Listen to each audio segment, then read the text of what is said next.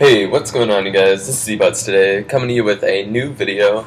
Actually, I haven't made a video in like a week or 10 days, I think it's been. I don't know, let me look. 23rd? Yeah, so it's been like 9 days. So I figured I'd just come to you guys with the last couple tutorials I've made have been involving Element 3D, and a lot of people still have questions like, hey man, you're doing a lot of advanced stuff in Element, I still need some of the basic stuff. So that's what I'm going to go through today, just a couple basic tutorials about Element and just how to make some like nice looking 3D text. And maybe even like add some motion tracking with it.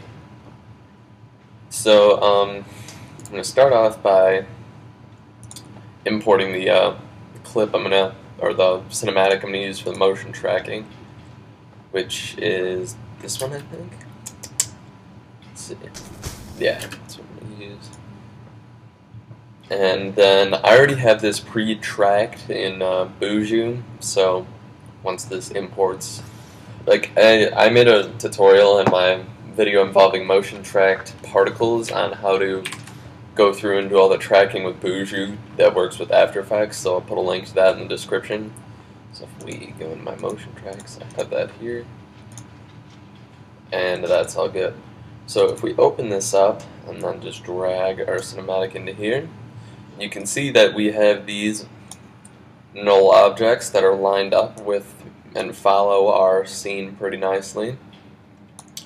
So I guess let's get started on some Element. So first thing you're going to want to do is just make a new solid by either going to Layer New Solid or just hitting Command Y or Control Y. I'm just going to call it Elements. Then hit OK. Just make sure it's comp size. Hit OK. So now what you're going to want to do is go to your Effects, Video Copilot, and put Element on there.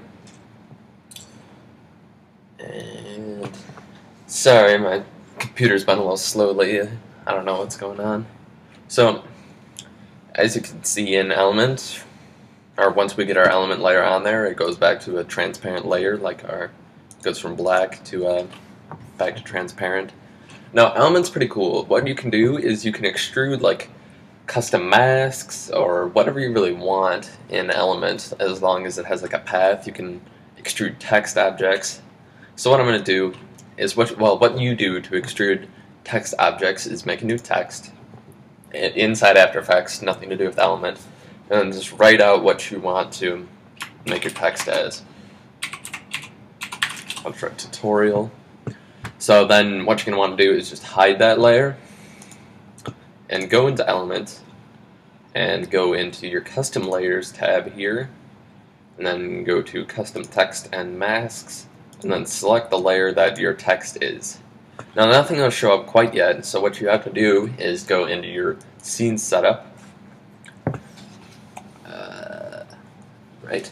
Now once that comes out, you're going to want to hit the extrude button here, and as you can see, your text will come up all extruded and such, and that looks pretty cool.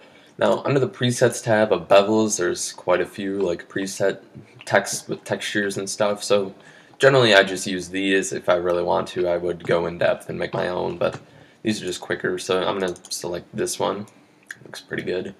And what you can do is, if you really want, you can change the environment by, if you turn this on, and if you hit the environment tab here.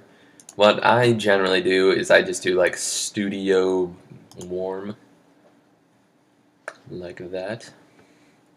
So that way you can see on some of your reflections the like studio shows up and looks pretty good. So what you can do is turn off draft textures. Take a look at this. So this looks pretty good. That's really all you have to do inside Element for this.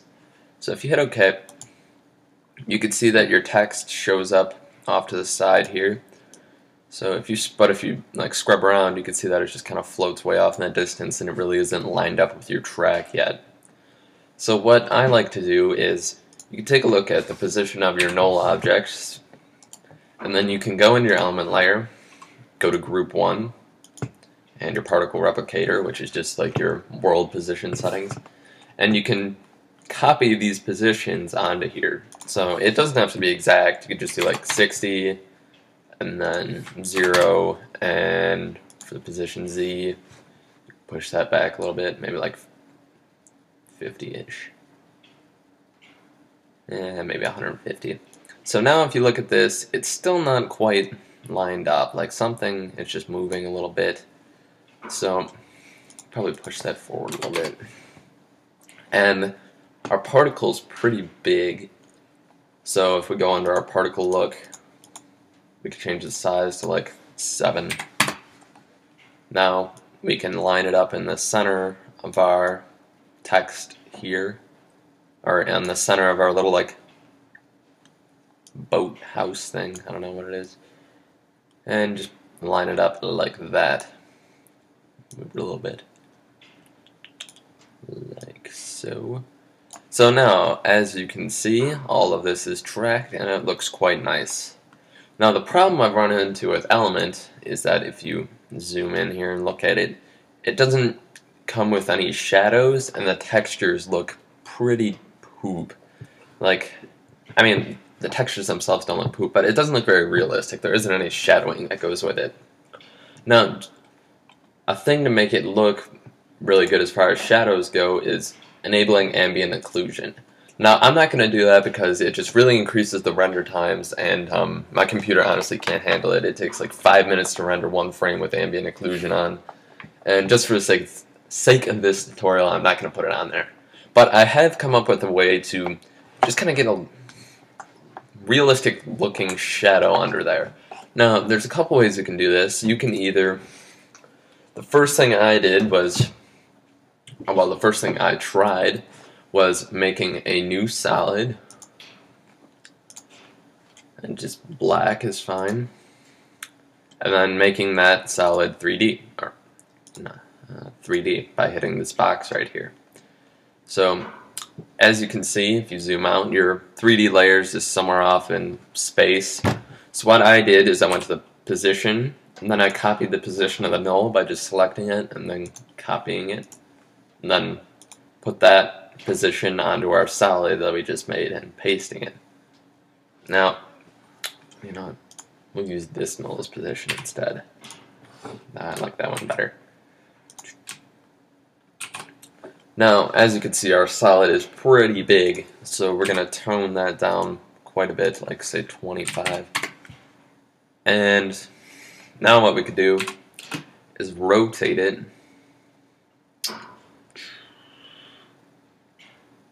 We go like that, maybe that. So if we look at it over here, you want to rotate it so it's like even with the surface that your text is sitting on. So if we could do maybe like -90, and otherwise that looks pretty good. So now you're just going to want to move it right underneath your text. Oh, and you're going to want to have this layer below your element layer. And now what you can do is you can just grab it and scale it to the size of your text. So that looks pretty good. And now what you're going to do is just move it in a little bit. Move it in like such. And now you can take this tool right here, like the mask, like the shape mask tool, go to rounded rectangle and then double click that. So what that'll do is it'll make a mask around our solid that we just made. So if you hit F and then turn up the feather of that, you can see that, actually we're probably going to want to expand that quite a bit. Where is that solid? Oh, it's this one. You're going to want to expand it out a bit, like that. And then turn the feather way up, like such. Now, that doesn't, like, as you can see, there are some sharp angles on there. So, I'm actually going to turn this down quite a bit under here. And, you know what, I don't like the feather idea. Let's add a blur effect. So if we go to blur, blur, blur, blur, we could try a radial blur, which will like send it outwards from the middle, but that doesn't look very good at all. Or we could try a fast blur after we do that. So go layer, blur, fast blur. And if we extend it like that, maybe turn down the opacity a little bit, like go 75.